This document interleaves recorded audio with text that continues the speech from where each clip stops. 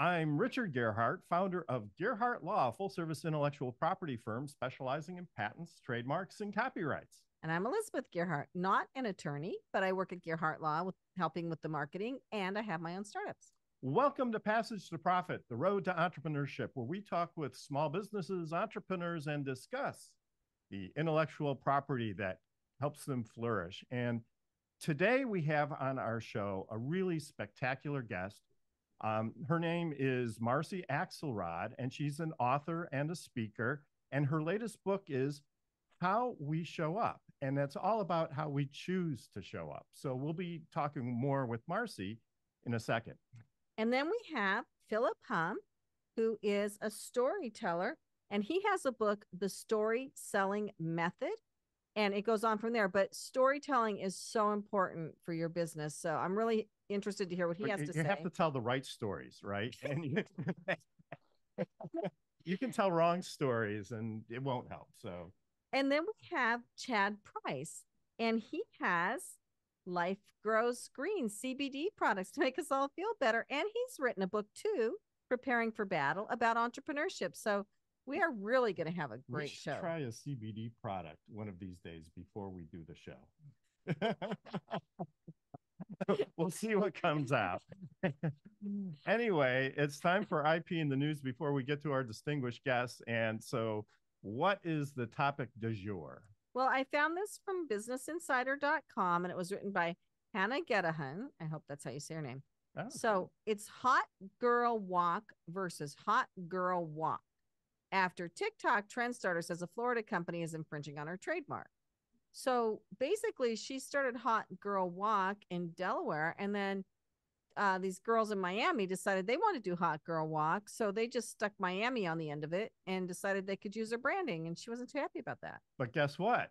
Hot Girl Walk, the original owner, had a trademark on Hot Girl Walk, right? She did. And what happened after that?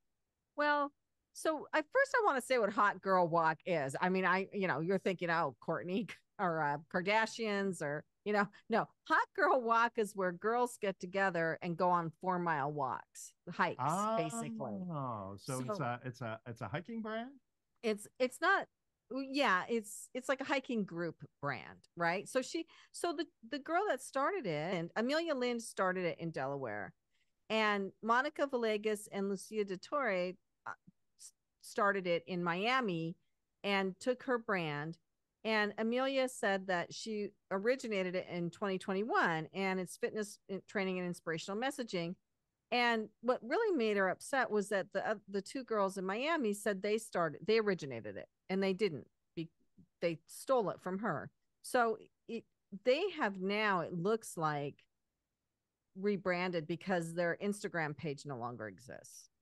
So, I mean, that's, if you're an IP person and you think intellectual property is important, it's a great story because she was able to use her trademark. The owner of the Hot Girls Walk trademark was able to stop somebody else from using the brand, and she didn't have to file a lawsuit, right? She didn't have to take extraordinary measures. And so it's, when you have trademarks, sometimes just having the trademark is enough to discourage copycats.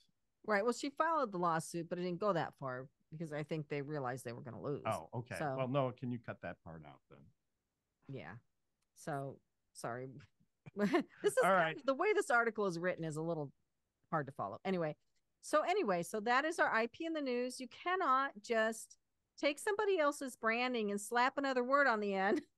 And hope that gives you freedom to operate. If you want to make sure somebody can't do that to you, a trademark helps a lot. So, Kenya, hi. Welcome to the show. So, what do you think about this Hot Girl Walk trademark situation? Well, it's interesting because you both know that I'm in the world of fitness, right? And there's really not anything new under the sun when it comes to anything really workout or fitness oriented. It's kind of a gray area sometimes, and like who really created and invented what. But I think she was smart in that she, like you said, got her trademark and got the name secured. So at least she has a leg to stand on. Because I know with certain trademarks and IPs, it's hard to kind of get things marked in the fitness space. So at least she had that in her favor. Yeah, I think it was a pretty original name for, from a branding perspective, right? Because you're like, Hot Girl Walk, what's that about, right? Oh, So yeah. You're definitely want to go see that. I guess, right? We want to define what a hot girl is, right? So, Marcy, what do you think about this? So I think the underlying phrasing of Hot Girl Walk is extremely catchy, and it's visceral, and it's sexy, and it's exciting. So to a certain extent, I don't blame other people for being allured by it. However, clearly, taking what was started by someone else and commandeering it as your own breaks laws. And I think that we all need to be very careful, because we all stand on the shoulders of giants, and we are all impacted by what we see and hear at all times. So we may not recognize that a seed was planted and we think it's our own, right? So I can see both sides about why this happened, but I'm very glad that it seems to be resolving the way that you said, which is that it's trademarked, and the originator will be able to benefit. Yeah, and what's interesting here too is that looking at it from maybe the boutique's perspective, the infringer's perspective, maybe they saw it on TikTok and they just thought it was fair game, and they just thought it was a slogan, and they didn't realize that there was a trademark on it, and they just thought it was sort of out there in the general public. And but if you're going to start a business, you always want to do a trademark search first. Yeah, especially if you're going to invest a lot in your branding, your website. They may have had hang tags, they may have had brochures, they may have had packaging, all with Hot Girl Walk on it. They made a substantial investment, and they may have to change all of that, right? So if you're going to start a business, it's good to check out the name before you commit to it. I think that's standard trademark attorney advice. So so that's great. So Chad, what are your thoughts on this? I mean, I think copycatting is the highest form of flattery. So I think the hot girl walk should be glad that they're actually copying it. But when you think about it from just a business or a legal perspective, I'm glad it played out the way it played out. I think there should be circumstances like that or cases like that in the news. And I think that kind of sets the rules for everyone else. Is you can't just add Miami and Texas or whatever you want to the end of people's names. Like you said, like you suggested, everyone needs to do some type of trademark search. Really, just if you're starting a brand, I think that's an essential part of building one. Is can you actually get away with selling this in your area or globally or whatever kind of jurisdiction or geographic area you're targeting. Yeah, those comments are well taken, and if you do that, then you can avoid the problems that that the store owners ran across in this case. Philip, let us know. Yeah. What's your take on all this? Yeah, I'm actually thankful for hearing that little story, because me as a small business owner myself, I feel that this, let's say, trademarks often push out that decision, right? I'm always like, eventually I'll look after that. And that's not the right approach, right? At one point we see, okay, this is going somewhere. One should just sit down and make it a priority. But I notice myself that, hey, all of these other projects are just flying in. And then I always push it out. And I think this was just a gentle nudge as well to start looking myself again into all the things that I may be trademarking or where I want to get some copyright on. So thanks a lot for sharing that. Well, thank you, Philip. And I do think that you're right. When you're in a startup mode, you have a lot of competing priorities, and you also have a limited budget. So you kind of have to decide, what comes first. And so sometimes the legal piece gets pushed down the road. But once you start spending real money on your marketing and branding, and you're really committed, you really do need to spend the time and the money to do the search on your name. It's not that expensive compared to a lot of other investments that you would make. It's certainly less than the cost of a website, substantially less. And just to have that peace of mind that you're not going to have to go back and redo things later, I think is important. So anyway. So Kenya did her research on her brand. Right. So what are your thoughts? Well, it's important, right? And I think, and you guys are helping me with the trademark for that. So thank you for all of this. Because I think research is going to be the thing that kind of makes or breaks you, especially in my industry. It's going to be the differentiator. And I think the more data you have and the more information that you can put up there to back up your brand, it just gives more credibility in the marketplace. 100%. Well, I couldn't agree more. And I guess the lesson of the story is that you should trademark or investigate your trademark before you start your business. And we have a website that can help you with that. If you want to learn more about trademarks, go to learnmoreabouttrademarks.com. And you can set up a consultation with me, or in the alternative, you can download some free content about how to get trademarks and their importance and their value. It's a great information source. It's called The Entrepreneur's Guide to Trademarks. So check it out at learnmoreabouttrademarks.com. And now it's time to get to our distinguished guests. Marcy Axelrod, thank you so much for joining us. Yesterday, for our audience that are listening to the show, Marcy is wearing a cowboy hat. And so she asked before the show yesterday if she could wear a cowboy hat. And she looks great in the cowboy hat. So thank you for that. And if you want to see more about Marcy, you should go to our YouTube channel and you can see all of the amazing guests that we have on the program today. So Marcy is a keynote speaker and she's a two-time TEDx speaker. She's an award-winning author, TV contributor, and management consultant. And her latest book is How We Choose to Show Up. Sounds like it's going to be a fascinating read. So Marcy, welcome to the show, and tell us, how should we choose to show up? Well, Richard and Elizabeth, thank you so much for having me on your show. You've had such fabulous guests. So such a privilege and an honor to be here. Yeah, so the very quick, really short answer to your question about how should we choose to show up is that we should actually choose.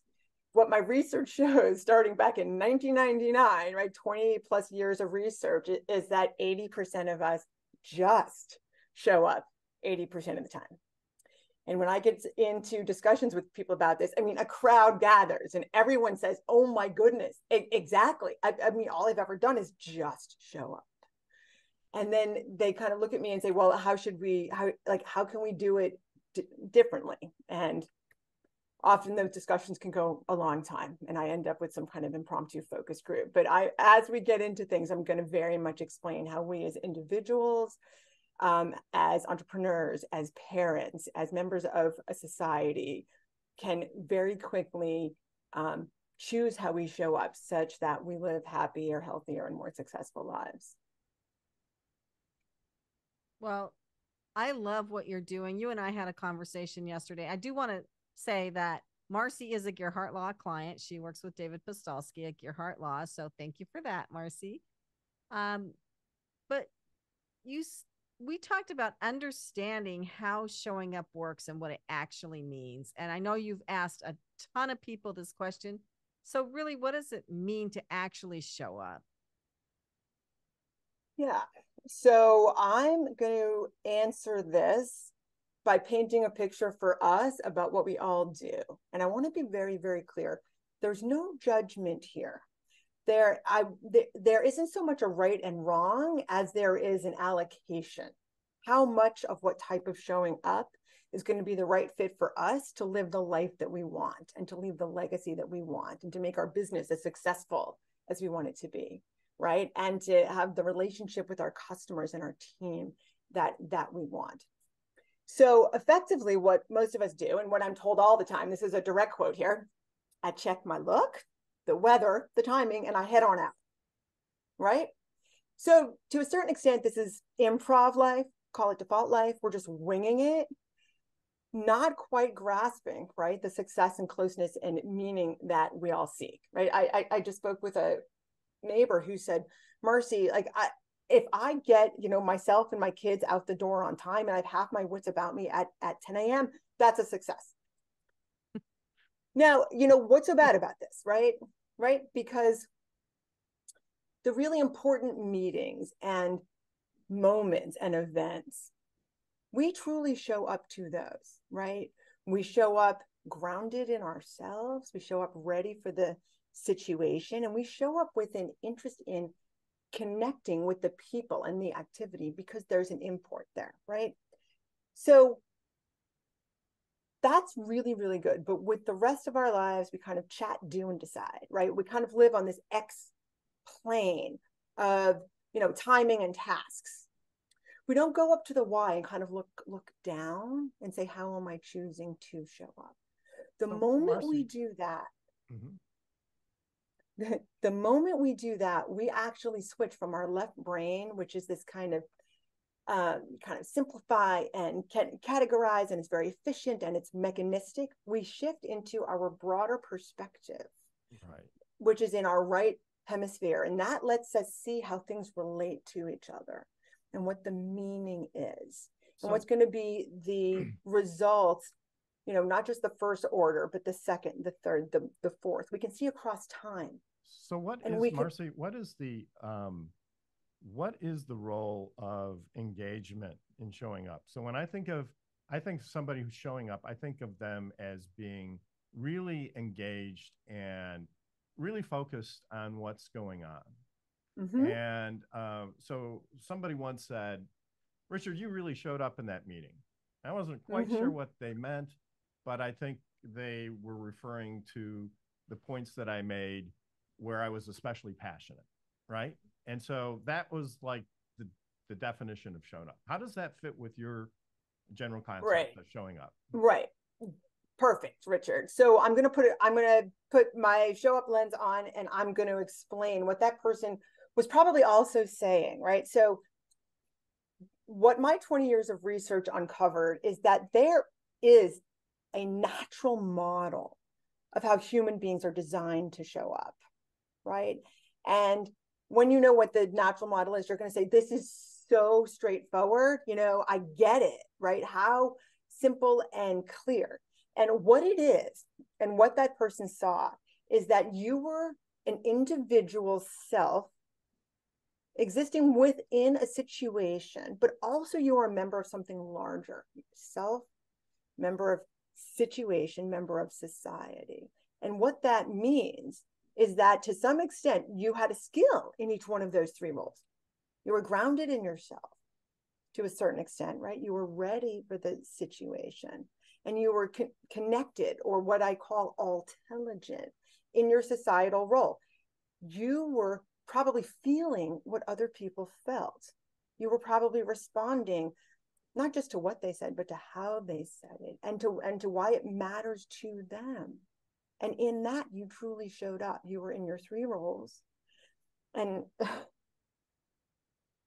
well, I still remember the day when I heard that comment. And I would say sometimes that happens, sometimes it doesn't. It almost seems to be,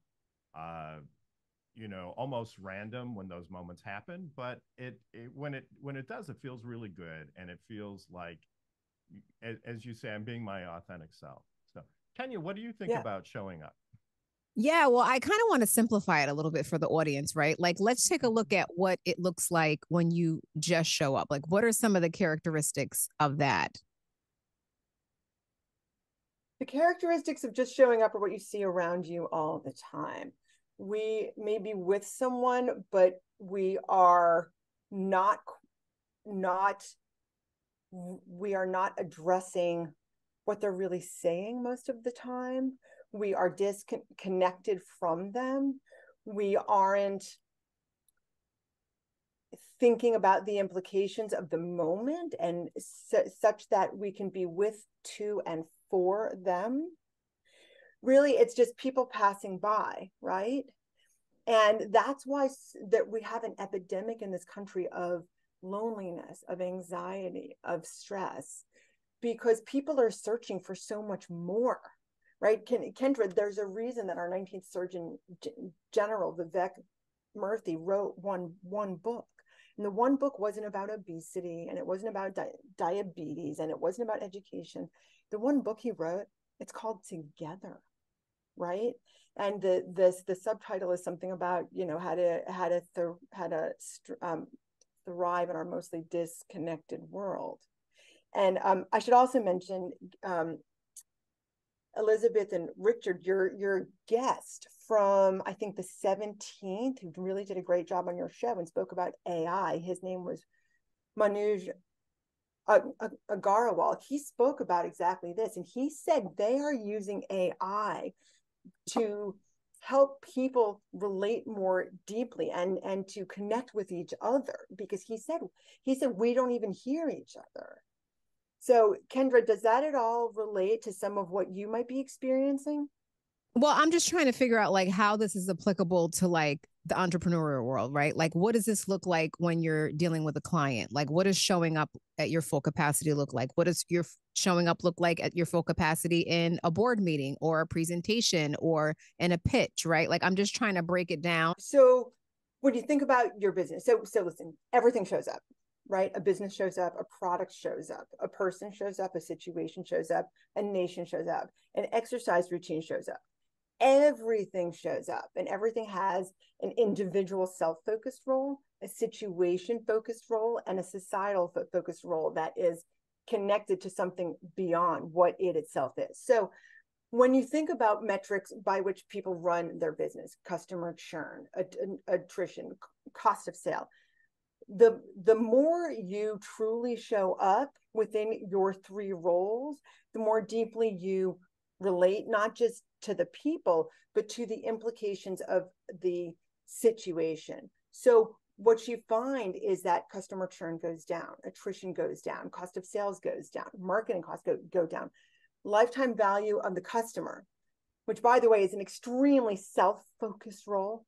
Why don't we look more toward what is the value of the product to the customer across their lifetime? So it's a lens that turns us from being too much in our self role to being far more into our socially connected role.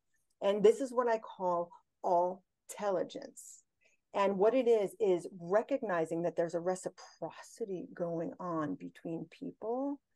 And within our products, within the marketplace, there's a reciprocity and a symbiosis with which we were designed to show up.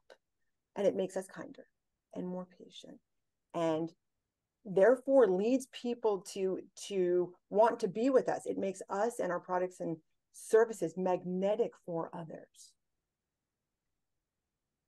Yeah, I think one thing that might help explain it too, Marcy, is that you have studied neuroscience, and there is a neuroscience component to this. Could you talk about that a little bit?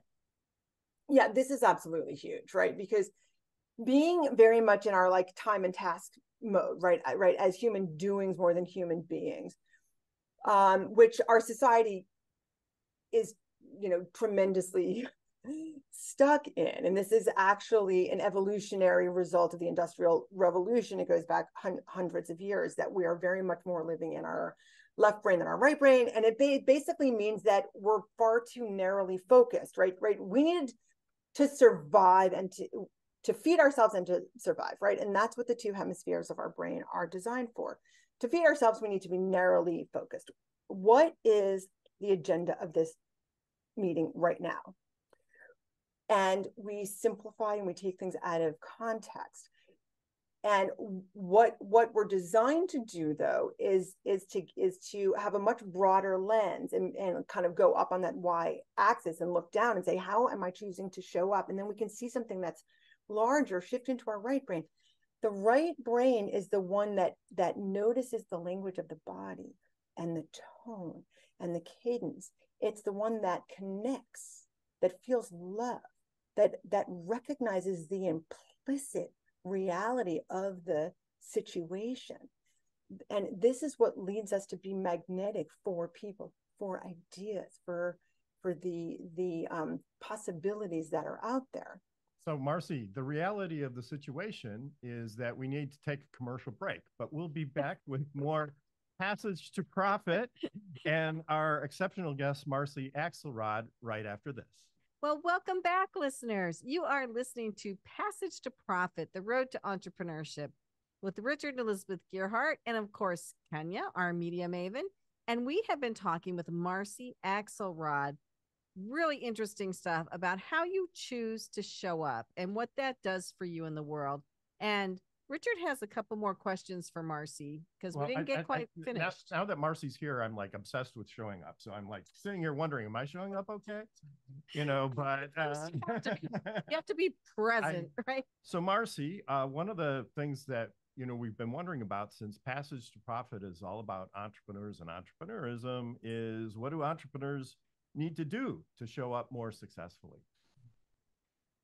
Yes, I think this is really, really important, and I'm going to explain this by way of a kind of very common business leading practice that is recommended. And this was expressed in the 90s when I was in business school, and it's still out there, which is that you need to talk about the mission of your business over and over and over, and you need to tell your employees over and over and over why the business exists and what it needs to do, so that people can imbue this. And leaders are told that they just have to harp on this over and over and over, and they can't get sick of it. They just have to do it. And when you step back and you think about it, you're starting to feel that there's kind of something wrong with that. This has been sage advice across decades, and yet what's really going on? Like, why aren't your employees absorbing this? Why do you need to say the same thing over and over and over? And it's because the employees aren't as connected with the business as they need to be, right? And you start to recognize, the long-term currency of my success, it's not actually money, it's meaning. What most entrepreneurs are trying to do is solve a problem for a lot of people that they had themselves, and that's why the business exists. So one of the main metrics and things that I recommend for entrepreneurs is to sit down with the 3 or 4 most important people in their business. And it can be customers, it can be a partner. Do it every single week. Choose 3 or 4 people and sit down with them for 10 minutes and say, what's a day like? What are you struggling with? What is good? What is not? And listen to them and sense who they are as people. And at the end of that, you can mention, I'm so glad that you told me this, because this is why the business exists. This is our mission. And this is why we are here. Do you think that person is ever going to forget what your mission is? Are you going to have to beat it like a drone? No. Those people are going to embed it, and they are going to truly show up, not just for you and the business, but now for themselves, because their drive is going to be intrinsic. So that is one metric, right? Is, did you do your 3 or 4 10-minute meetings with your most important people each week? The other thing that I think is incredibly important is simply to prompt yourself to ask the question, how am I choosing to show up? Because the moment you do that, you shift into a different mode. There's a continuum of showing up, right? 3 simple levels. There's barely there on one side. This is when you're just disengaged, you don't care, you're apathetic, whatever it may be. There's just showing up, right? Which 80% of us do 80% of the time, which, as I've mentioned, unfortunately, it leaves us lonely and stressed and strained and not quite as successful or happy as we ideally want to be. And then there's truly showing up. So just ask yourself, where on the continuum do I want to be? And you can use it as a very simple and objective way to communicate with your team and your family and your friends. Marcy, because is there an element of vulnerability that comes with showing up? I'm so glad you mentioned that, Richard, because ideally you want to recognize, right? We float across that continuum from barely there through just showing up to truly showing up every day, right? We are constantly moving across it based on our level of focus and hunger and stress. And it lets us be real because we need to float across it. The way to truly show up isn't to try to not just show up and say, look, I'm going to just show up 50 to 60% of the time every single day, and that is fine. But these 2 or 3 things, or these 2 or 3 people, or these 2 or 3 moments that I know are going to happen. They're going to show up with to and for me at some time. Those are the ones when I'm going to be my grounded self, my ready self, and my interconnected, intelligent self. And that's what I recommend people do. So Kenya, what do you think? Well, you brought up a really good point earlier about people, right, who are good examples of like showing up in life. And I just happened to Google Steve Jobs really quickly. And close friends of Steve Jobs believe these to be his defining characteristics. So they described him as charismatic, a risk taker, abrasive, which I can relate to sometimes, a genius, revolutionary, and an innovator. And I wonder, to Marcy's point, would you recommend, Marcy, that maybe in addition to getting feedback from your employees, do you ever sit down with your team and ask for feedback from them on how you're showing up to them as a leader? Kendra, thank you for that. I absolutely love that. Yes, yes, and yes. And what the continuum does is it lets us show up to our own team, right? Maybe as the boss, maybe not, right? And say, look, hey guys, at the moment, I'm on the lower level of just showing up, and it's the best I've got right now. And all of you have permission to be anywhere you are and to speak your truth here. What the continuum, the 3 levels of just showing up does, it gives us permission to be our authentic selves and to accept others for who and where they are. So now we can really support each other. Because if I'm really at the lower end of just showing up, it's like, please don't put anything else on my plate now. I need a couple days, right? I've got a kid with a mental health issue, which unfortunately too many of us do. So, I can just do the basics now, but that extra, customer need, please give it to someone else. It lets us say that, it lets us hear that. And in that, we are bonding with each other because we are showing up in a more caring, supportive way. And that's truly showing up. Well, do you think? Yeah, I think, I'm sorry. I was just going to say, for me and with my own personal development, I ask for constructive feedback from people often about how, because sometimes you're not aware about how you're showing up and you think you're showing up a certain way, and it gets like translated differently to people. So I don't know. I think that's a good self-practice to ask people's opinion about how you show up. And it may be, brutal truth, but I think it helps you grow. I think so too. I was going to ask you, Marcy, do you think that being prepared is one way to control how you show up? Because I know you and I talked yesterday, you had listened to episodes of the show, you ran things by me, we talked about what would be interesting for the listeners. So I feel like you really wanted to show up and really be here for everybody today, which is just phenomenal. And I think that, for me at least, because I'm very analytical and I like to do things a week before they're due and all that other stuff, for me, being really prepared and ready to engage with the person on things I know they care about is part of showing up. Do you think that's important? Elizabeth, absolutely. So one of our 3 roles is how we come alive within our situations, and the skill specifically related to that role is readiness. And readiness is profound, because once the moment is gone, we don't get another chance to choose how we show up. So it doesn't come back to us as a redo, right? It comes back to us as a what now, right? I mean, showing up is not a peripheral feature of our operating system, right? Let's just get it straight. It's our defining characteristic. So readiness is an extremely profound topic, and I would love to, share more about that, because simply understanding what readiness truly is will lead us to relate to our situations differently.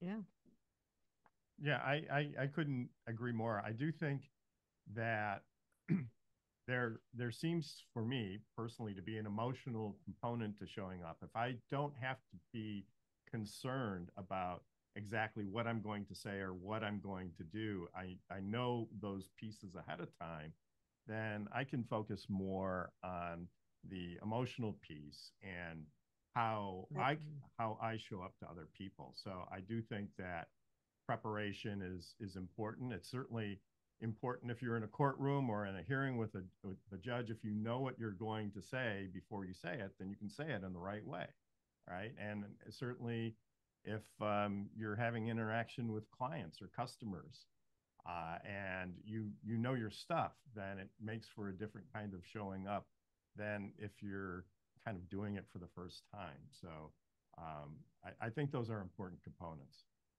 Right. And I mean, what you just said, readiness is a felt state, right? And it's an option. It's a priceless option, and it's an expiring asset, right? All at once, right? And you said it feels different, right? It feels different. So that's absolutely right. It leads us to be more grounded, feel more secure, and then we can care, right? And that's where we have transitioned to show up very differently with so much more depth, and that makes us charismatic and magnetic for others. So if you're counseling somebody on showing up, what are some of the things that you tell them to do to show up in a more effective way? Absolutely. So the quick tactical things, set reminders in your calendar and on Post-it notes to ask yourself, how am I choosing to show up? Make a habit of checking in. How am I choosing to show up right now? Or maybe as you look toward tomorrow, what meeting is it in which you truly need to show up? At the end of my TED Talks, I give a little tip that people keep telling me is effective, where you take out your hand and you write a 3 with your finger, such that you're embedding level 3, truly showing up on your hand. What I've been told, there was a story, a friend of mine, of course, is challenged by how his parents show up with 2 and 4 him. And right before walking in, he paused and he found himself drawing a 3 on his hand. And he said, Marcy, I was so much more patient with them. I was so much more open. So those are 2 quick things that you can do. The main thing, just check in. How am I choosing to show up? That's really great advice. So Marcy, let's revisit the neuroscience. There was something you were telling me about it yesterday that I found very profound. Could you repeat that here, please? Yes, Elizabeth, what I think it was is how the way we show up moves, not just through the people who are right next to us, but it actually goes 3 levels deep. It turns out that behavior and emotions, even thoughts, are contagious. So the 20 people closest to us are 45% more likely to do what we do. And when I say do, I mean feel, think, and act. It doesn't stop there. So your colleague now goes home to his or her spouse. That person is now 25% more likely to do what you do. And then it goes further. So your colleague's spouse's daughter is 10% more likely to do what you do. This is the work of Nicholas Christakis. He was at Harvard, now he's at Yale. Specifically, things that were studied are really definitive, whether or not you vote, whether you stay married, the size of your body in terms of weight, whether you choose to drink. So you can see that it really, how you choose to show up goes 3 levels deep to people you will never meet, and really has a profound impact, far more than most of us recognize. And so kind of for your own business career right now, what are some of the things that you're looking forward to spread this information about how you choose to show up? Wow, gee, I mean, the world really opened up to me recently. So there is a TV show coming up called Show Up with Marcy, Saturday mornings, 10 a.m. So I'm a contributor on that. I'll be there across 6 months. I was just told there's a billboard, believe it or not, in Times Square. I mean, nothing I necessarily aspired to, because to me, it's the ideas that I want out there, but more than kind of my face. But there's going to be a billboard in Times Square early in September promoting the show. The book, How We Choose to Show Up, which is actually edited by George Bush's former chief speechwriter and head of communications. So there's a book, How We Choose to Show Up, that is coming out. And I'd actually be happy to send digital copies to people, because once again, I'm not about selling a book. I'm about getting the ideas out there such that people bring a little bit more intent and choice to how they live their lives. Wow. Well, it sounds like this concept really rings true with a lot of people, and it's attracting a lot of attention. So thank you for bringing that up to us.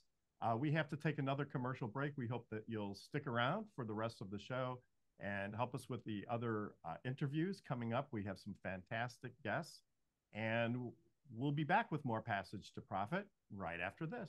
Welcome back, everybody. It's Passage to Profit with Richard and Elizabeth Gearhart, and our special guest today, Marcy Axelrod, who's been talking about how we choose to show up, and she's got a book coming out soon.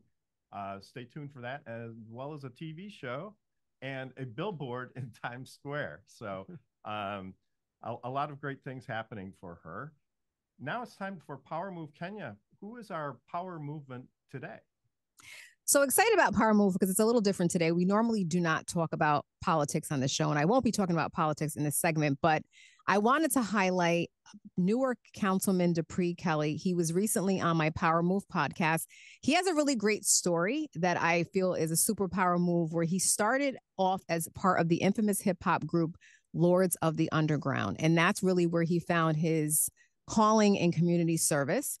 During this time in the music industry, he was using his platform to create a more conscious community through music, and he felt led to make a move into politics and serve as councilman for the city of Newark. So now he's using his influence and platform to improve public policy. And I thought that that was a very interesting power move and play into serving the greater good. So he is our power move for today. And if you want to hear his full story, you can listen to my Power Move podcast.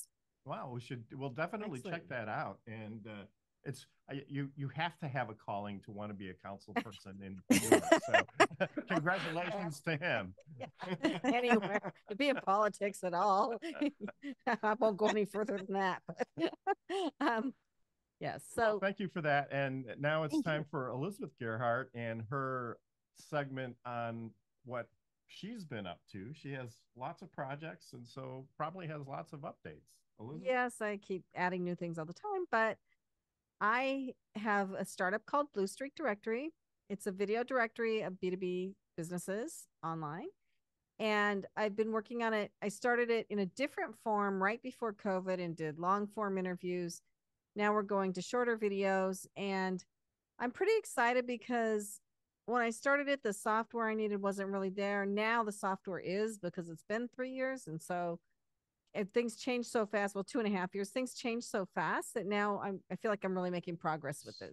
So yeah, the software capability of Blue Streak, yeah, Elizabeth let me play with it this last weekend. And what it does is help people make videos of their pitches for their businesses. And then the directory organizes these pitches. So if you're shopping, say, for a business coach, you can look at a number of different business coaches, and then based on what you hear, you can, call them or contact them. And it's a quick way to screen, different service providers and the software though that teaches somebody how to make a video is just amazing.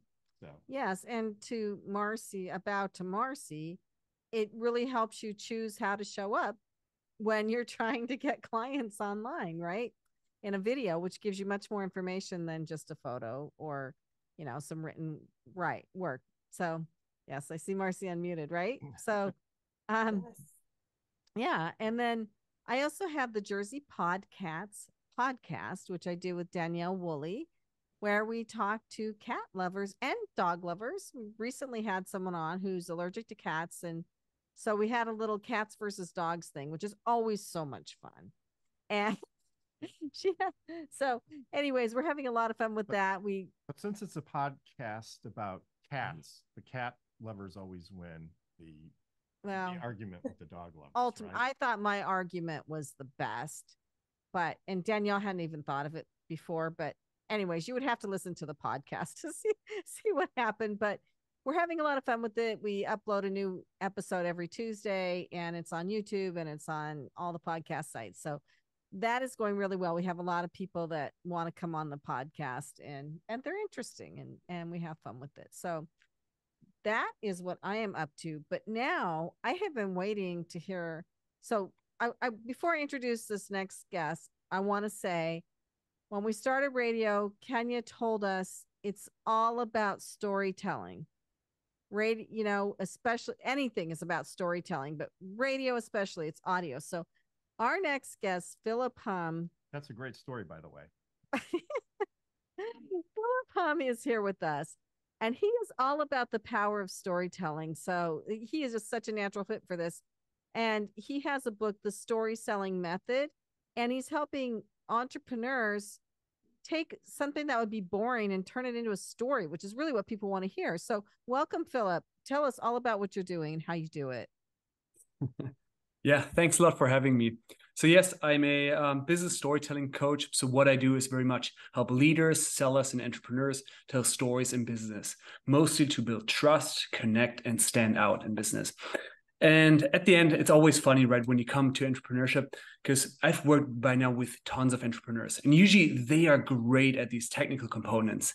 They're great at building the product, the MVP, all the technical stuff. But when it comes to even the basic things as sharing a story in a compelling way, connecting to a VC, that's where they struggle with.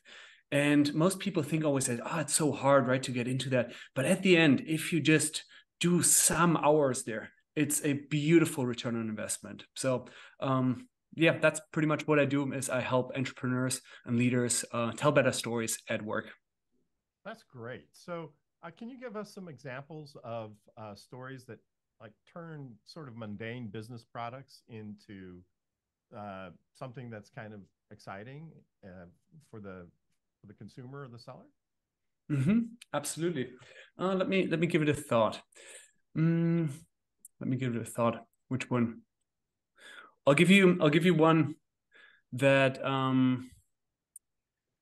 that I just read, I think last week, and I think it's a very powerful one. It's by Nordstrom, which is more of a bigger enterprise, so it's not a small enterprise, but I think it's very powerful because it proves a point. Often when we as entrepreneurs, we want to communicate our values. So we want to show what is so great about working with us, right? And oftentimes we just do that, right? We just say, we're here, the market leader for XYZ. We do this and this and that. And that oftentimes is just not very memorable. Now, what, for example, Nordstrom does, one of their values is to really put the customer first. And so what they do is they share stories to make that point. So let me share a story that they share there. In 1979, Craig Trounce was working as a store assistant in Fairbank in Alaska in the Nordstrom there. And on one day, he saw something very, very particular. He saw a customer or a man rolling in tires into the store. A little confused, he walked up to that man and he asked, excuse me, can I help you? And the man said, yeah, I wanted to return these tires. And Craig goes, sir, you know that we're a clothing retailer. We don't have tires. No, but that's exactly the place where I bought it in. It turns out that he had bought these exact tires from the previous tenant of the same building, but years back. And Craig first looked at it, stood there and thought, like, what am I going to do with that guy, right? But then he decided to do what felt right. He called the local tire agency to get an estimate of the tires. He then collected the tires and gave a refund. He gave a refund for a product that Nordstrom didn't even have on their assortment. Isn't that an incredible story? And why am I sharing that? It's just anytime when we as entrepreneurs, we want to make these claims, or as leaders, we want to make these claims of what is so unique about working with us. Instead of just making that claim, try to find a story that actually backs that up. Otherwise, anyone can make that claim. That's an amazing story. And I think it's definitely worth retelling for sure. Yeah, it's what, like long ago when I was doing some writing stuff, showing, not telling, right? So the stories show, instead of saying I'm the greatest, that's telling, they show how you are the greatest, right? If you are. That's it. So Kenya, what do you think? I think that's a really cool story. And it brings you back to this quote. And I say this on the show a lot. So if I'm being redundant, Richard and Elizabeth, I apologize, about testimonials and the power of testimonials and incorporating those into your brand story. There's a quote by Jeffrey Gitomer: when you tell your story yourself, or when you talk about yourself, it's bragging, but when other people talk about you and say it about you, it's the truth. So I think that goes for people and for brands. My question to you is, what are some must-haves in your story or your value proposition when you're crafting and you're putting together what you want people to know about you? Mm-hmm. Yeah. When it comes to the must-have, as an entrepreneur, you always want to focus on that one specific moment in time. There's one moment where you had that moment of realization. Let's say you stand there, something happens, and you're like, oh man, this is messed up. I got to work on that. So you always want to focus and go down in this one moment that really shows why you chose to go for that business. Now, when it comes to general storytelling, there are a few elements that are very key. One is emotions, one is visual moments, and one is surprise. And just to maybe go into the visual moments, because you mentioned that right now with the testimonials, Kenya. Visual moments, an example. If I told you right now a story about a very happy customer, and at the end I say, well, the customer was very happy that I helped him grow his business. That would be without visual moments. But if I say instead, hey, 2 weeks later, Kenya called me and said, Philipp, wow, this was incredible. By now, I have grown 2 times as much as before. Thank you so much. Right? I use the direct words that were used in that specific moment. So it's not bragging. You're just using the direct words. So if you want to make any, especially customer success stories, more visual, use the words that your client used in these crucial moments of the story. Wow. That's a powerful tip, right? Because it really, instead of paraphrasing it or summarizing it, you're using the actual facts that the customer injected. And I do see how that could be powerful. Well, yeah. And one way to get those, I know this sounds kind of corny, I've been pushing this a lot too, Ken, is your Google reviews. And that's really important for your website now. But when we asked for Google reviews from clients, we've just gotten fabulous stuff back, right? And that's the stuff we should be turning around and using in our storytelling, right, Philipp? That's it. Yeah. So Marcy, what do you think? I mean, it just seems to me that this discussion, we're sort of with Philipp, we're sort of connecting, showing up, and telling stories. They seem to be related somehow. What do you think? Yes, thank you, Richard. Yeah, so the whole visceral, emotional connectedness about it, that's what's going on. And in my book, I very much do recommend visualization, and I recommend things that connect us, with ourselves and therefore with others. Because Philipp, what I'm really wondering, right, the limit of someone's ability to connect with others is actually their ability to connect with themselves and truly know that, right, feel a level of acceptance and comfort and love for themselves. So what's your thinking on that? No, that's really interesting that you raised that, because I noticed for myself when I started on my storytelling journey, I was way too much in my head initially. Constantly, I was just telling that story, but thinking, how does that person perceive me right now? Am I telling it right? I was just worried about all the million things that go wrong. And by worrying so much what could go wrong, I became much less of a good storyteller, because the best storytellers, they relive the story as much as possible. So as much as you can just get rid of all the mental clutter that is going on, and you're just in the story, you see it in front of your eyes, the better the story will be. Quick question on that, because I was doing a video and actually cried when I told my own story in front of hundreds and hundreds of people, because I stutter. You don't hear it, but that's why I'm a professional speaker, teaching people to choose how we show up. What do you think about that? Like when you feel it so much and you're in front of people and you know, there's like that authenticity beyond maybe what you would want. Got it. I think I read in one of the books, I think from The Moth, they have a rule of thumb where they say it's fine to tell it if it's a scar. It's not fine to tell if it's a wound. If the wound is still open and any time that you think about that, it makes you cry, well, then maybe that may not be the right time to share it. Once it has healed, you still feel emotional about it, but you can reflect upon it more neutrally, then is the right time to share it. It's really valuable, Philipp. Thank you so much. Yeah.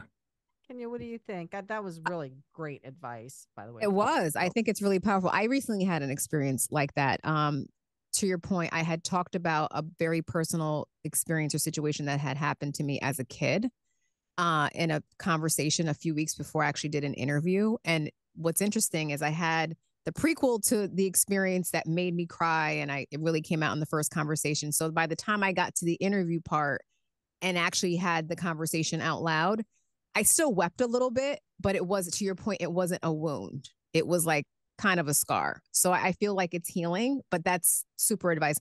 Question about, you have a good story, you have your value proposition in place. Like, what is the best, craftiest way to kind of wrap it all up into a bow and really deliver it home? Mm-hmm. Do you mean in terms of how to practice it, or?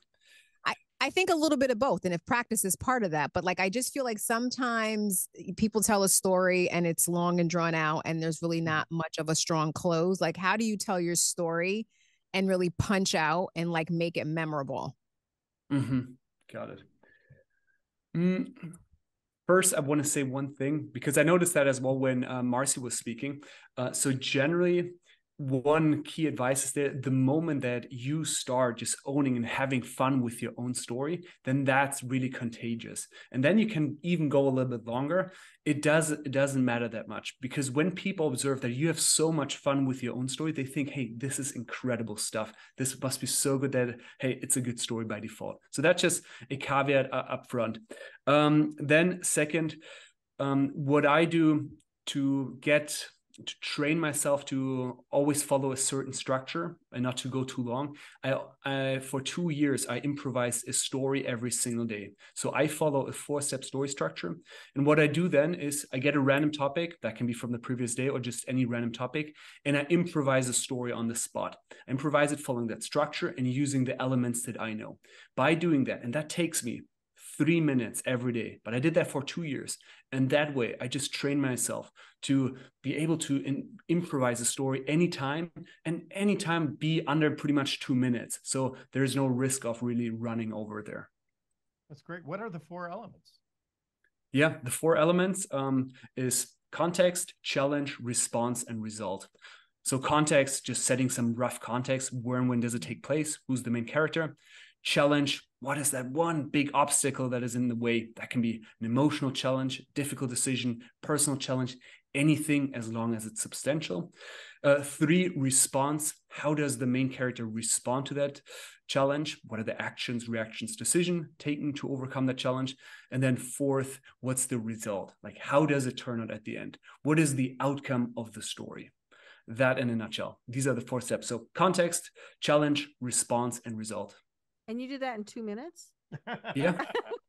Wow. Well, you know, it took 2 years to get to that point. No, you could teach some podcasters, because like I've tried listening to some podcasts and they're supposed to tell you something and like they never seem to get to the point. It's like Yeah, happy to. I guess I also come from the opposite end, where I was very mindful, very self-conscious at the beginning. I want to tell that perfect story. So I always was like, I don't want to waste anyone's time. So I think I overdid it there at the beginning to always be below 2 minutes. Right now, I'm a little bit more flexible on that, but I think it's just worth to train yourself to be able to deliver something quickly. There is a time for longer stories, but usually not in a sales conversation, not with a VC conversation, or just one-on-one. This is more for bigger storytelling. So suppose you're in a sales environment. Do you aim to tell a story for every point that you want to make? Or is it just one story per contact? Sort of how often do you go in story mode optimally? Mm-hmm. Yeah. So stories are more, you inject them strategically. It's not that I will respond to everything with a story. So if I take my customer conversations, I would aim for maybe 1 or 2 stories per session. And that would be maybe one tiny story at the beginning to build a connection, to build rapport. Then maybe 1 story where I show how I've helped another customer. And then maybe in another meeting, more of these value stories that show how I am different. But usually stories are more, they're a great add-on, but they shouldn't be the main form of communication. So the stories help build connection and in some cases understanding, right? Because lots of times complicated things can be easier to understand if somebody tells a story about it, right? It's Absolutely makes it relatable. So, yeah, absolutely. Well, thank you, Philip. How do people find you? People can find me. I'm pretty active on LinkedIn and YouTube, and you can just say Philipp Humm, Humm. And then also, check out my book, The Story Selling Method. If you are an entrepreneur or you sell something, then this is exactly what I teach there, how to tell relatable stories in sales. Is your book on Amazon? Yes, it's actually exclusively on Amazon. Okay, great. So go to Amazon, get the book. I think I'm going to do that because I truly am a strong believer in storytelling. So thank you very much. And now, waiting patiently all this time has been Chad Price. And Chad has a couple of things going for him right now that he's done. He's written a book, Preparing for Battle, about being an entrepreneur. And he is an entrepreneur with Life Grows Green. So please, Chad, tell us all about what you're doing. Sure. Thank you for having me. So I mean, right now I'm kind of closing out one chapter of my entrepreneur journey and starting another.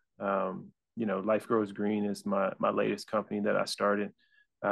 It's a company that's some people will call it a quote unquote CBD company. We like to see ourselves as quite a bit more than that. I look at it as a natural product company. We try to create and foster natural lifestyles and create products that people can trust for whatever kind of lifestyle they lead. So that may be some of your, let's say, more recreational type products that exist. And that's also health and wellness products. So, supplements and protein powders and different things like that. So we try to just really bring everyone together under the same community that we desire natural solutions for things over pharmaceutical or commercialized options. That's great. So, you said that you're entering another phase with the company. So can you tell us a little bit about that? Sure. I'm a somewhat serial entrepreneur. So, I've started and sold or closed down quite a few businesses over my career. My most notable company, Kettlebell Kings, I sold at the end of November 2021. And that company it's still undergoing an expansion. It was a 3-year acquisition that I started there. So it's still undergoing that expansion efforts into kind of global expansions from what it was here in the States. With the sale of that, that gave me the opportunity to kind of look back and reflect on the things that I've done so far. And, one of those things was kind of culminating that into a book, which is now for sale on Amazon, as well as Preparing for Battle. And it's really to help entrepreneurs who are thinking about starting this type of journey and trying to get your mindset in the correct place for starting such a journey. I think calibrating your brain and your behaviors and the patterns that you kind of do on a day-to-day basis for the journey is probably, one of the more controllable things, I say, that you can take care of before you even start. A lot of people, I don't think they understand the difference between employment and ownership. And I try to kind of set the tone and get people to understand and think like more of a leader versus someone who just, collects a paycheck, if you will. Well, that's great. I'm curious how you chose the word battle for the title. Sure, that's a good question. I think my background in sports, I played sports my entire life. I played college football at Rice University. So, my background and a lot of the experiences I draw from personally are going to come from athletics. When I think of battle, I think a lot of people mentioned it today. I think it's kind of just preparing yourself for whatever may come.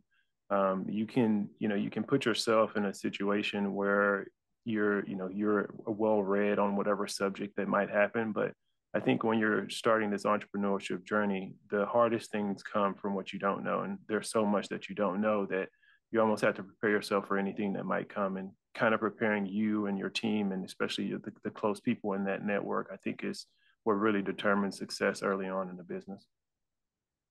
Yeah, I agree. And I think one of the hardest parts is if you have different people working on different things for you, is getting them to talk to each other and understand each other. I just conquered a little battle. Yeah. Yeah. I think we can kind of relate to the battle piece for sure. For sure. And it is a battle. And that's I think that's why I chose the word. I am kind of that type of personality. I'm more intense than most people would be when it comes to tackling, let's say, the things that I'm going after. But I do think there is some sense of battle and going into hardship together. Entrepreneurship's not easy, especially not if you're trying to turn something that's nothing into something. That's an uphill battle just from the start. So having people who enjoy and share in that kind of effort with you, I think, is the hardest part to get started. So the book is really just trying to give people the ability to create that spark in people and really to find that spark in themselves. I think it goes a lot to what Philipp was saying, and how do you tell the story of what you're trying to cultivate so that other people can not just be invested from their financial well-being, but also an emotional and personal connection to their work. Right. And it's hard when it's something brand new for entrepreneurs, because you have to get buy-in to something that people maybe haven't done before or used before. And you can't be too far out. You have to be close to what's happening now. And so there's a lot that goes into it. So this sounds like a really good book. Oh, absolutely. So what kinds of thoughts do you share? What kind of advice do you share with your readers in the book about becoming an entrepreneur? I mean, quite a few. I don't take it lightly. I think entrepreneurship is something that it leads the world in either a positive or negative direction. The people that choose to kind of go out on their own and start their own businesses are the ones that make significant change in our culture and the way we choose to kind of live. So I try to give people that understanding of importance of, is this something that you really want to do? Is this something that you really want other people's families responsible for your decision-making process? Or, you want the well-being, of your own family to be such at risk when you're trying to start these types of journeys. I think it's something that people should do, but I think it's something that you should prepare for and know ahead of time that is the expectation. So, I try to kind of raise the bar for people who would want to go into entrepreneurship. Interesting. Kenya, what are your thoughts? I'm just curious, what made you decide to go into the wellness supplement realm? It's just a very crowded marketplace. And I'm like, it seems like a lot of people are doing similar things. So I'm just curious, like, what your insight is there, and like how are you positioning yourself to do it differently? Sure. And I mean, I'm glad you asked that. It's a very competitive space. They say it's 1,000 supplement companies opening up every day. To me, it's one of those things that over my journey of entrepreneurship, I never really realized how much my personal beliefs were kind of overlaid into what I was doing. Starting Kettlebell Kings in 2012 and, selling it in 2021 or 2000, really end of 2021, 2022 was kind of like a PhD thesis almost for me, because I got to go back and look and reflect on everything that I'd done thus far and what really meant something to me. And one of the gaps that we always had was just, we were always able to traditionally help people from a health and wellness perspective, but not in the sense of the other products in their life, whether that's the lifestyle products that they use, the sheets they sleep on, the pots and pans they use, to the supplements that they use. And my idea is not really to be a supplement company, but really to form a community of people who share that kind of like-mindedness of, if there's a natural solution to any type of problem I have in life, I should lean towards that and lean away from things that are not as, self-sustaining or not necessarily from nature. That makes sense. Yeah. What about you, Marcy? What do you think? So two very specific things you said really resonate and support, nature's model of how we're designed to show up. Leaning out toward other people, right? And kind of focusing on the community and societal aspect, right? That's the third role in which we show up. And it's really the one that sustains our lives, right? We are designed to exist in community. It used to be called a tribe, right? And the other thing is the extent to which you've overlaid your personal beliefs on the business, how grounded we are, right, in truly identifying what those values and beliefs and principles are, that is what it gives us choice in the extent to which we want to bring them in, or even recognizing how much we are bringing them into literally what we do with the moments of our lives. So it really resonates that you mentioned that, because you have insight into all of your roles, yourself, grounding in yourself and connectedness with society, and it's how you show up in the situation, which is this book and what you teach. So it's all right there. I love this. Yeah, I thought it was very interesting hearing you speak earlier, because I look at everything from a very kind of athletic sports lens, because a lot of my experiences come from that. And a lot, I think what sports does is it gives us kind of simulated battles to go through repetitively. You have so many small battles that you've gone through, and you see how teams show up or don't show up. You see, what worked, what didn't work. And you looking at it from a more scientific approach is talking about some of the concepts that coaches try to get, players to implement anyway. And it's kind of nature's way of naturally being successful and how things flow and work together. So I thought that was quite interesting, the overlap. I mean, I think, we work with a lot of entrepreneurs at Gearhart Law, filing their patents and their trademarks, and also trying to support them in other ways on their entrepreneurial journey. And sometimes those journeys work out, sometimes they don't. But what I think is important is that the people who are on those journeys are always learning. They're learning something about themselves. They may learn that they like being an entrepreneur, or they may learn that it's not the life that they want.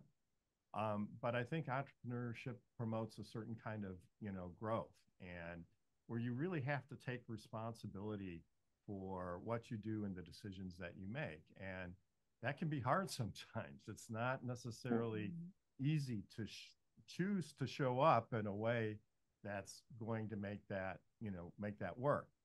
So I'm very encouraged that you've written this book. What else do you tell prospective entrepreneurs about the entrepreneurial journey?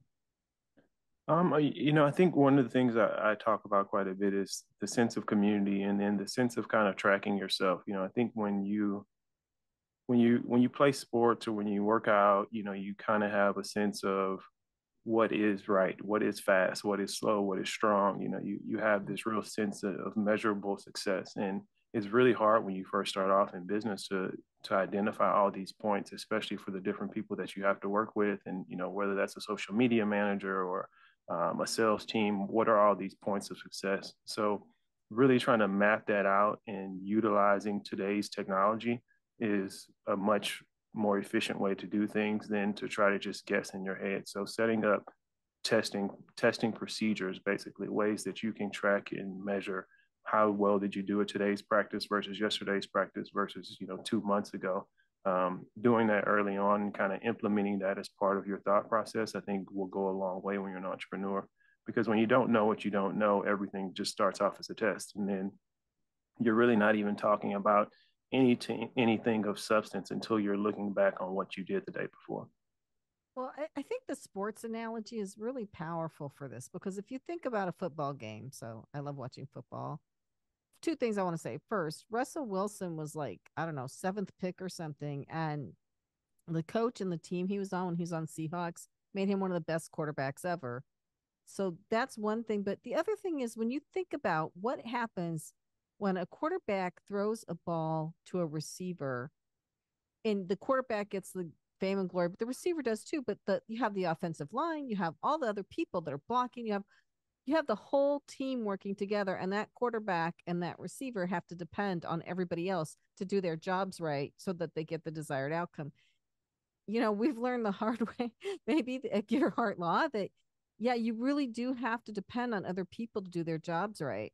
And with sports, like, you look at the tapes every game, you're constantly looking at how people did their jobs. And I think that's something you have to do when you own a business. Would you agree? 1,000%. One of the things you kind of get numb to when you play sports, especially football, is you don't really harp on the things you did right. You go watch film every single day and you literally just watch all the things you did wrong, and you talk about how they could have been better. You should have stepped left instead of right. And it builds a callus, if you will, on, your own personal ego. And I think when you're an entrepreneur, you can look at your business in a similar manner. You're not trying to harp on the wrong things of business, but you are trying to get better in a tangible way on a regular basis.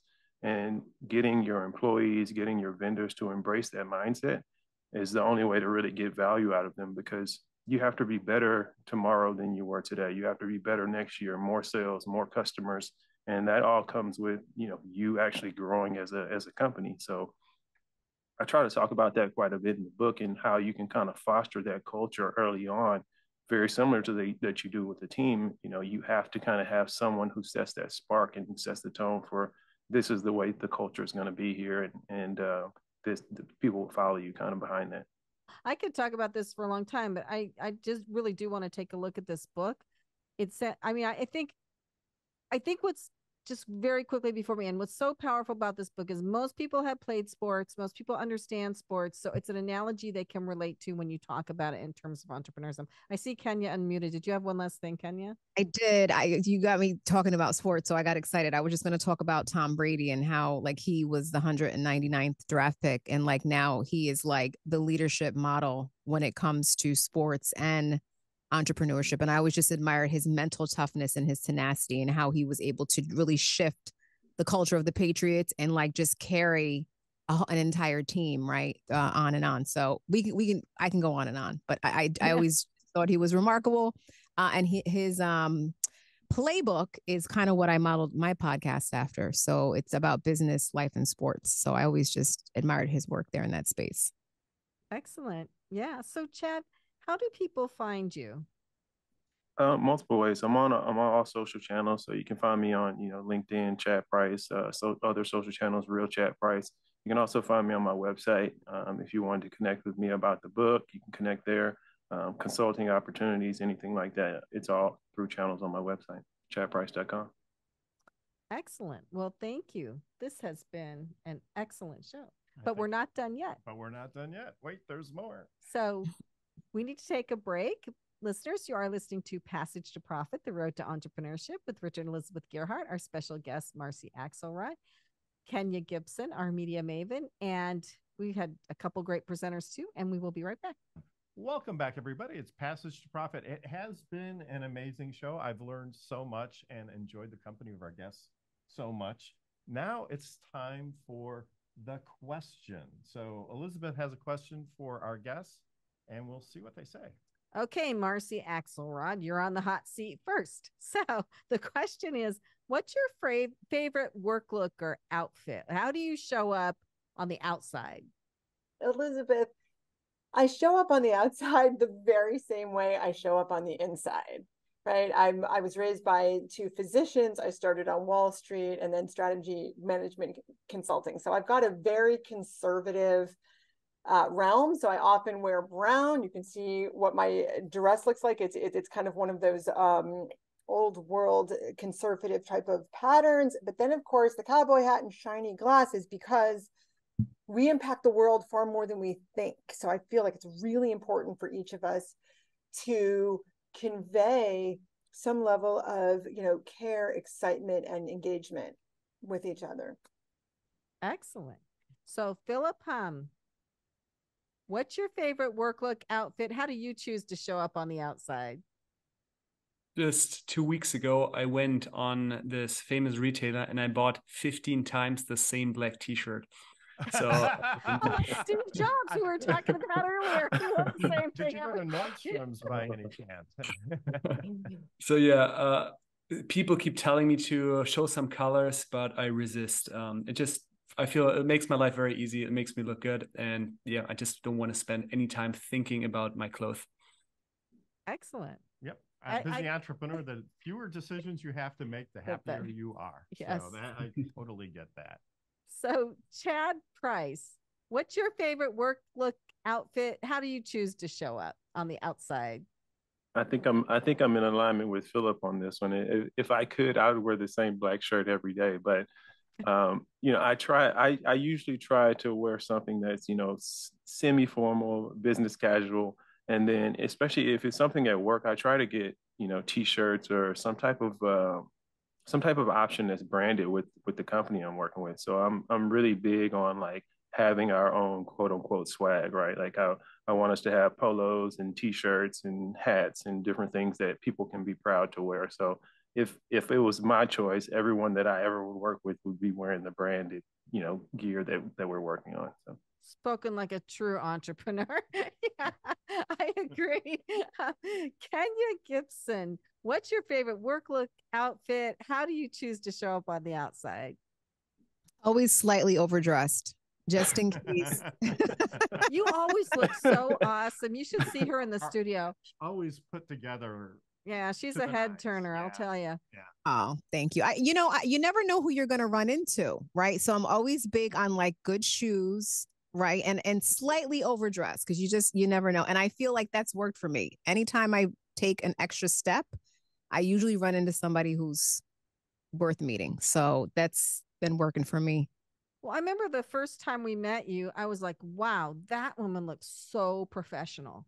It was at some sort of networking event, and you were like like you'd be on the cover of a magazine, a professional woman or something. I don't always look like that though. I mean, don't get me wrong. Like I love my ripped jeans and t-shirts and my pink Birkenstocks on the weekends. So So I think I know the answer to this one, but Richard Gearhart. Say anything? Yes. What's your favorite look outfit? What do you like to show to the outside of course, world? I wear suits to work every day, and I like it because it's very professional. I think clients, even though they're the dressing for men has changed over the years to the kind of the business casual look. I like wearing a suit because I think it makes me stand out. And of course, whenever I'm on Passage to Profit, I wear my famous orange tie, right? Which is bright and cheerful and always puts me in a good mood. So those are my dressing habits. And so now that we've gotten beyond quarantine and I can't wear the sweats anymore, I had to kind of revamp the way I dress. So I do like to do kind of business casual. I wear a lot of dresses, but I had something really weird happen to me with this one dress. And I'll give a shout out to who got it. I got it from Stitch Fix. I love this dress. It looks really good on me. Every time I wear that dress and go someplace, people physically open doors for me.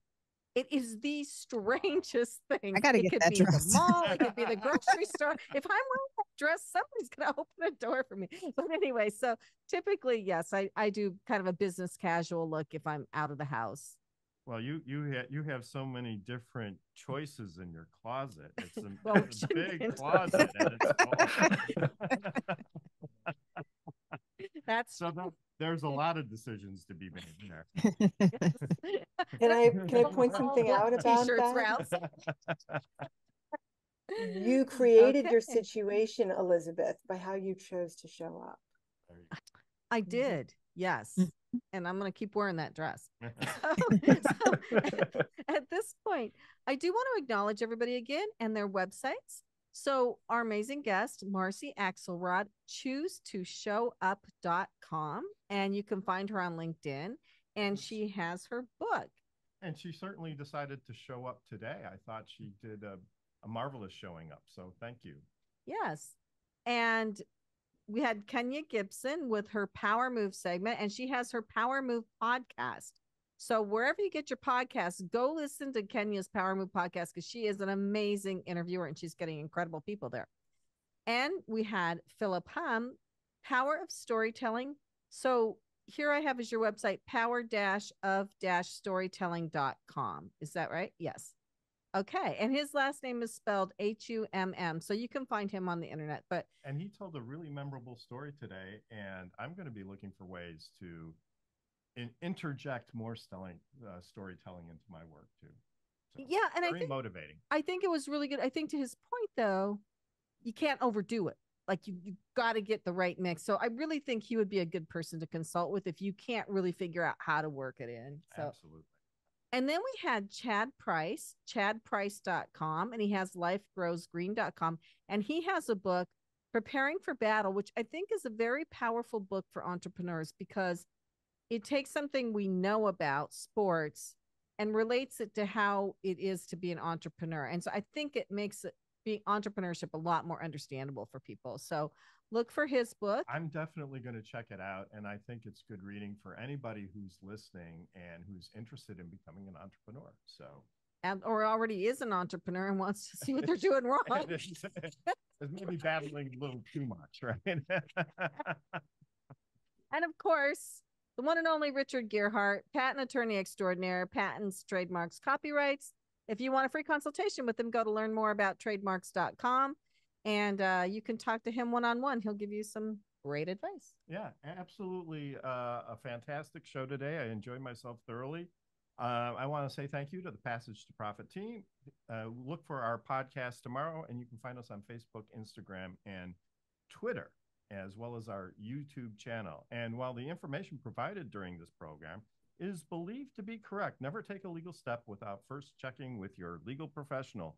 And for all your patent, trademark, and copyright needs, our firm Gearhart Law offers free consultations, so contact us at gearhartlaw.com. That's it for us, and we'll see you next week on our next Passage to Profit.